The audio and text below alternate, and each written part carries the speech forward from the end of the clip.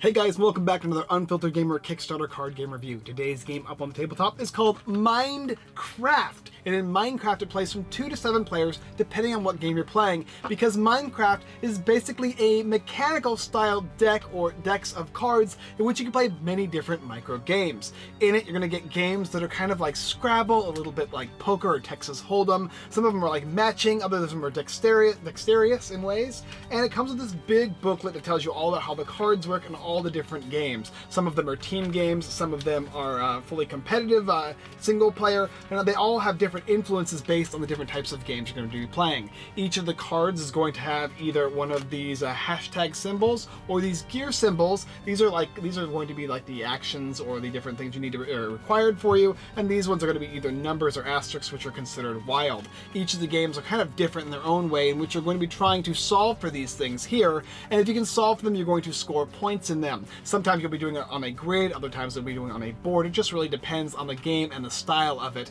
But overall, it's basically a mechanical thing in which you could play something like pyramids or a couple of the other games that I've had systems for in which you would play instead of tiles or it's cards. So let me go ahead and show you what you're going to get in Minecraft, and we'll talk about the different games as well. So here is Minecraft and everything included. You're going to get the box for the game, as well as, of course, the rules and all of the different rules for each of the different games. And in there, it tells you how many cards are in each of the 2 different decks. You have 32 cards for the specific action deck, and then 72 for the number deck. Number decks range from 0 to 7 in all a variety of different colors and come with an asterisk, which is basically wild and can be played with throughout all the different games. And then the action cards are basically things that are going to have requirements on the back, such as you need to have 2 colors, 2 cards that are either yellow or blue, or this one you have to have a card that's greater than 3 that's red or yellow, and this one you have to have a sum of cards that equals 5. So for instance, a 4, a 0, and a 1 would work equals 5. And there's a big difference between all of them, how they all function, and each of the functions are all included in the rule book here. It tells you how many numbers of cards you're going to need for each one,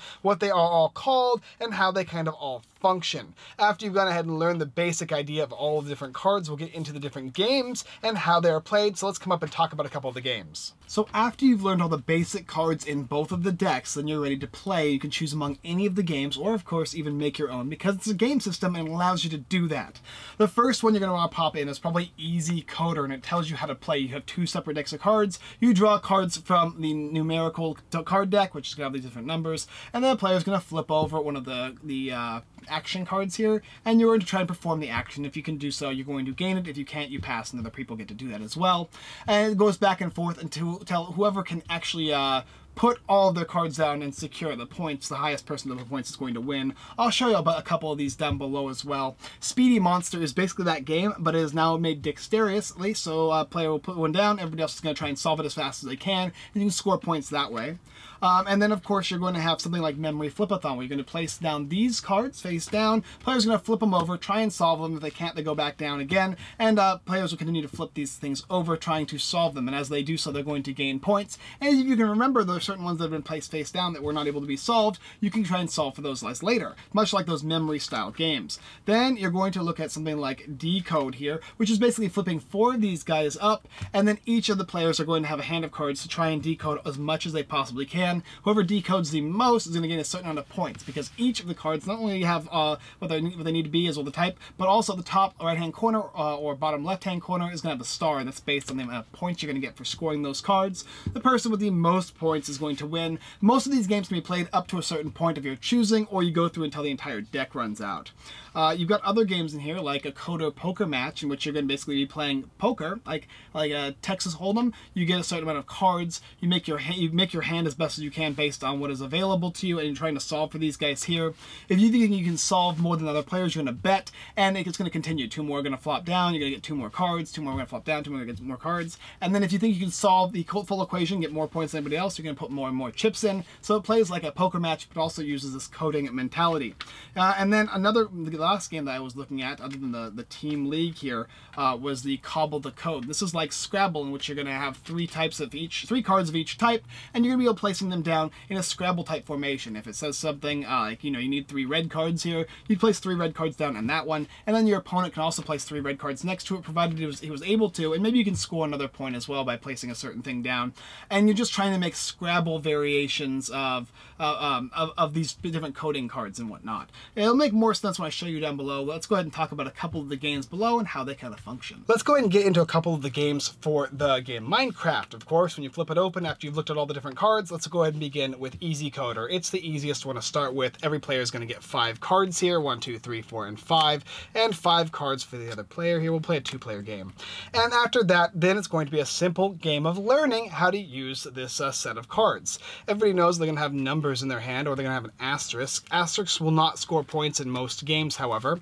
But this player will go ahead and flip over one of these guys here. This player is going to try and solve it. This guy needs to have 3 cards that are either red or yellow. If he doesn't have that, it would pass to the next player. But he does, so he would take these guys here. There's 3 of them. He'd score this. They'd go face down, and then he'd draw up to his hand size. Then he would go ahead and flip over for this guy here, and this guy would try and solve for this one as well.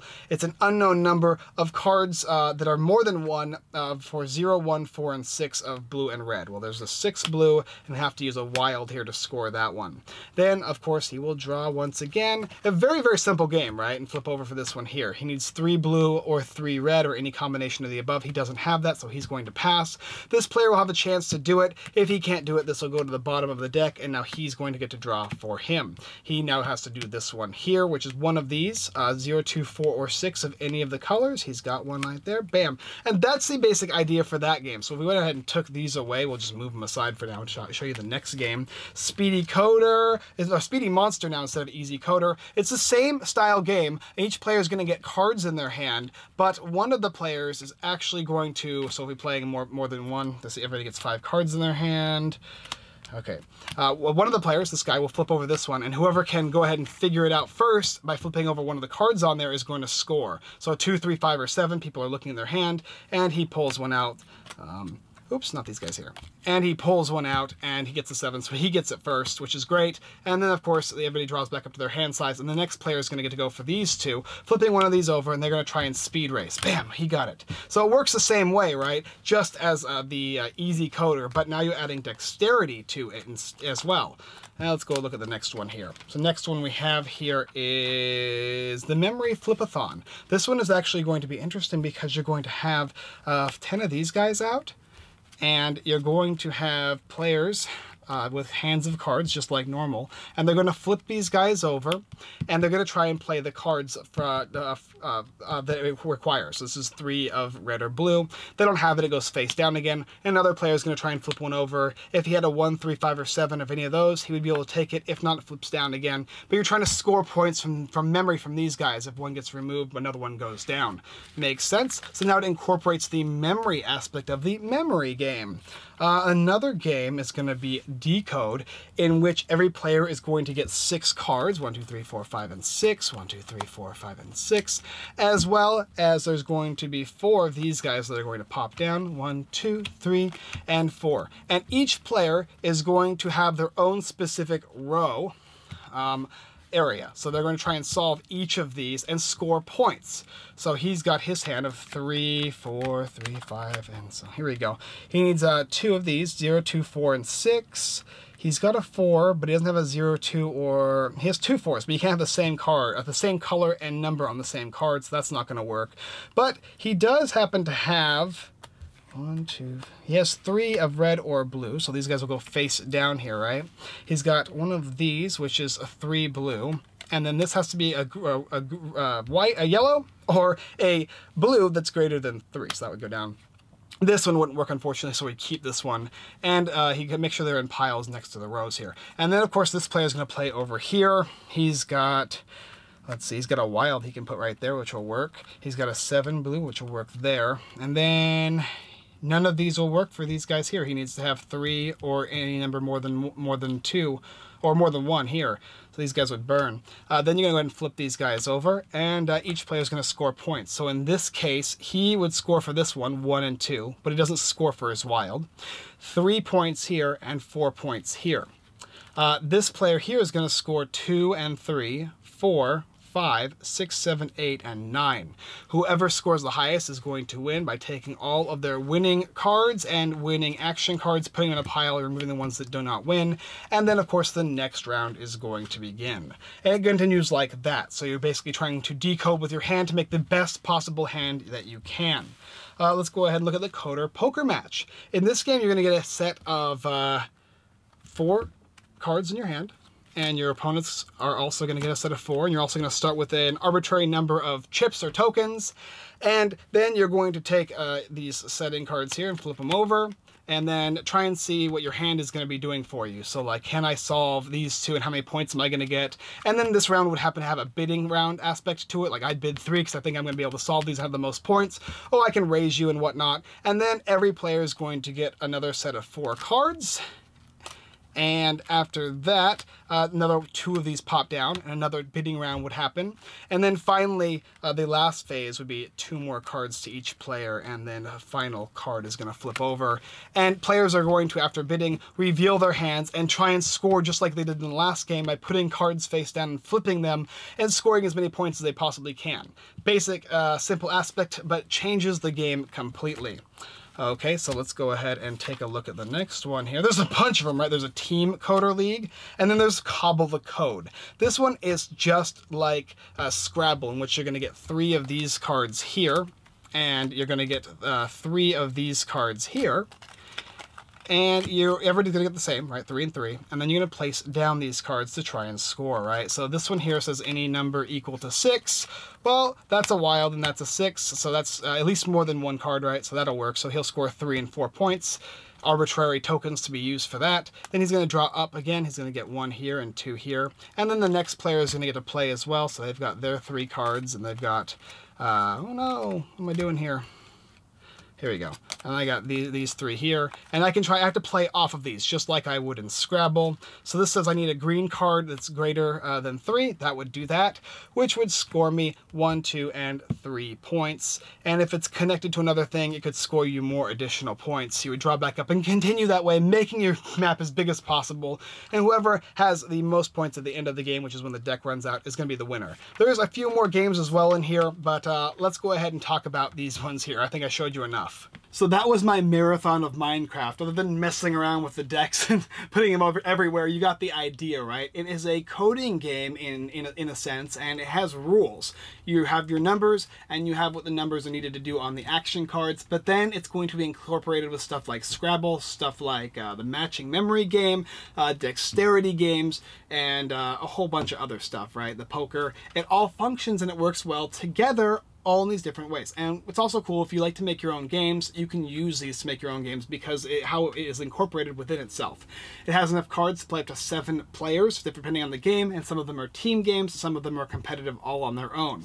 If you like a light dexterity game, it's got that. If you like a very simple, easy to understand coding game, and it kind of also gives you an idea of why coding works and how it works, which is really nice. This is going to be a game that most people aren't going to be liking if they don't like the fact that there's not a lot of artwork. This is mainly based on symbology and, of course, coding, so it's going to be focusing on numbers and like patterns, right? Recognition of the different types of cards here. But if you like that aspect, if you like mechanical thinking, you're going to enjoy this game. What's funny to me is, as I was playing the first game, I'm like, I don't really like it. The code, easy coder. But the speedy one I played, I'm like, oh, this is actually pretty good. And then it incorporated the matching, and I'm like, oh, even more interesting. And oh, now you can play Scrabble. And I'm like, wow, really? And it worked. It worked really well, actually. And I had a lot of fun with that as well. The poker one is pretty cool too. It works just like you would think in poker. I have no idea how to calculate the odds or anything like that, so that's what was like, I don't know. But it seemed fun. I enjoyed that aspect of it. And I got to know all the different cards. There were a couple that were kind of confusing, like a few of them, like I think the data structure, you need to have more than 1 card, and I wasn't just exactly sure why. It might be a coding thing that I'm just not like really wrapping my head around. And then of course, what are the ones? The memory flip-a-thon one I liked. Coder Poker Match, I talked about that one already. And the Team League. What was the one I was looking at that I was really having a good time with? Cobble the Code. Yeah, that's my favorite one. That's basically what you would call the the Scrabble one, because there's just so much craziness going on. You can play with more players, and the map just gets huge. I went and took a picture of it just because it looks really cool. And I couldn't believe all the different strategy involved with this, and then starting to think about how I could incorporate this into my own type of game, or even utilize the cards to make games that are basic in a sense with this, in addition adding different things to it, right? If you like creating your own stuff, if you enjoy the basic games that are included in this one, along with the fact that they have kind of been incorporated into something new and interesting, you're going to enjoy this kind of game. But if you're not a big fan of I guess the more modern removed artwork style, then you might not like it. So right now for me, I'm right in the middle with it. I really do like certain games in this. I played them over and over again, especially the Scrabble one. But the more basic ones, I'm kind of like, I don't care much for the memory matchup when it's okay. But I like the progression of how it increased the different complexities and difficulty. Overall, Minecraft is definitely worth taking a look at. Go ahead and check it out in the description below if it seems like something that you'd be interested in. Alright guys, thanks for watching another Unfiltered Gamer Kickstarter board game review. If you like this video, go check out the rest of our videos here on YouTube. Like, subscribe, comment, and all does help. We do greatly appreciate it. Like, subscribe, comment, as well as check out the game Minecraft, a game of coding complexities and mini games, as well as, I guess, incorporating your own games to the style. I'm interested to see what they do with it and what it's going to look like, and if there's going to be more games or what it is on the Kickstarter, but you can go ahead and take a look in the description when it's out. Also, go ahead and check out everythingboardgames.com and the Giveaway to Geek, 2 great sites, as well as my own unfilteredgamer.com. Alright guys, that's all I got for this time, and as always, I look forward to coding with you guys next time.